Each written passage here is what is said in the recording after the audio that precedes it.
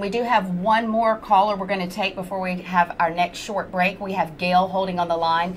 Gail, what is your question tonight? I have a question. My son was hurt. It was a truck fell on him at a friend of mine's house, and it broke his collarbone. Can that be filed on their homeowners? The truck fell on him.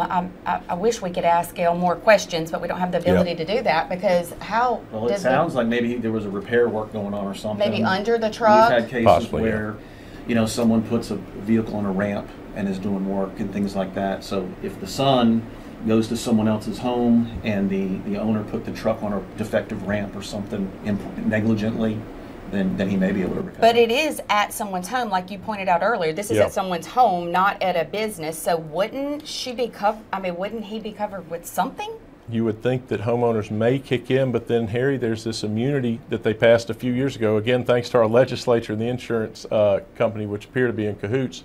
The Landowner Protection Act or the Immunity Act, which if you go to repair something at a business or at a home, and say like a skylight or a ceiling, and then you are injured because of the skylight or the ceiling, say, caving in, that landowner now has immunity.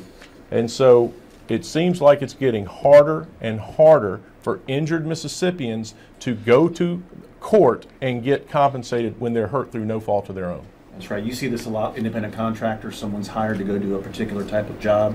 So for instance, you're hired to go repair some rotten wood on a roof. You go up there to repair the rotten wood and you fall through the wood. Well, you can't say that there's negligence because you were hired for the particular purpose of repairing that rotten wood. Oh, you see what I mean? Yeah, I see what you mean. But now say, for instance, the homeowner gives you a rotten ladder to go up to fix the rotten wood, and you fall because the ladder collapses. You get around that because something else caused the injury, not what you were particularly hired to do. Well, in this case, it doesn't sound like he was hired to do anything with a truck, but it sounds like that would be a really bad injury. So would it just be his own insurance that he would have to use to get taken care of? Well, if there's homeowners, there would be, as Rocky mentioned before, there would be med pay. Okay. But there still could be a negligence, a liability claim, depending on what caused that truck to fall. So obviously Gail needs to contact an attorney to figure out. There are a lot of moving parts with that. There's so many questions that That's need right. to be answered. Yes. Okay, great. Thank you both for great answers on that.